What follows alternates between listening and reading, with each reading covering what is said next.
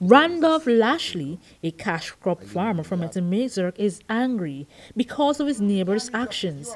He has lost thousands of dollars.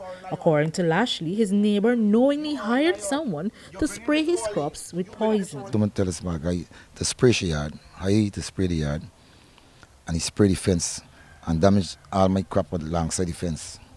Right? I go to the station and I complain to the police. The police asked me if I was home when the fella sprayed the yard. I said in the morning when I leave home, I go to do business at Perico. I leave him in the yard spraying, but he wasn't alongside the fence at the time. So while he's doing the business, I get a call.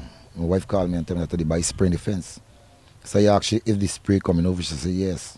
So when I come, I meet the fella spraying the fence. Lashley further made reports to the police and NARI, which estimated the damage of his cash crops. Take out the photograph. From the photograph, I go to NARI.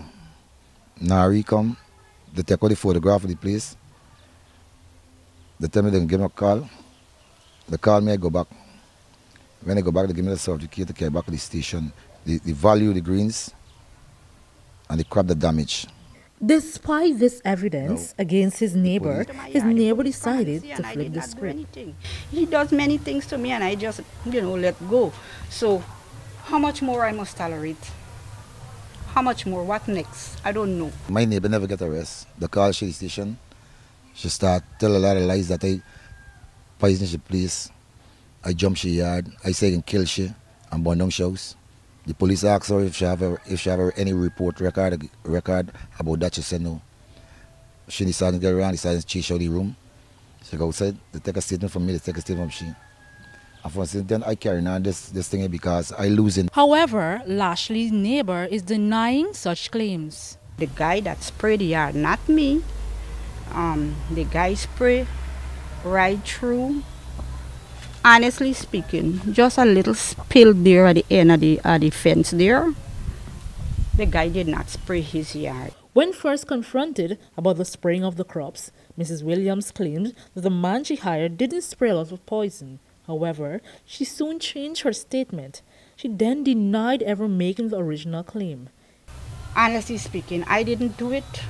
And I know the guy did not do it. It's just a little spill. And he carried me to the station because of January incident.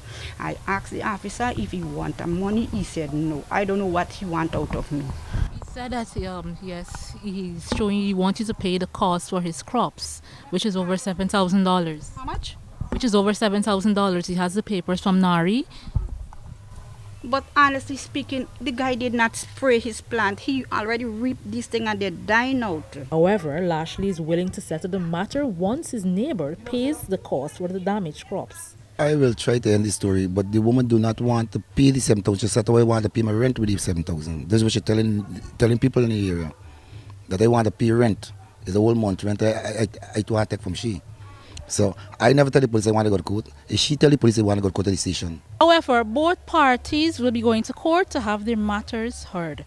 For Channel 2 Headline News, Esther Sobers. Thanks for watching Headline News. Leave a like or a comment below. And for updates on the latest news happening in Guyana, click the subscribe button.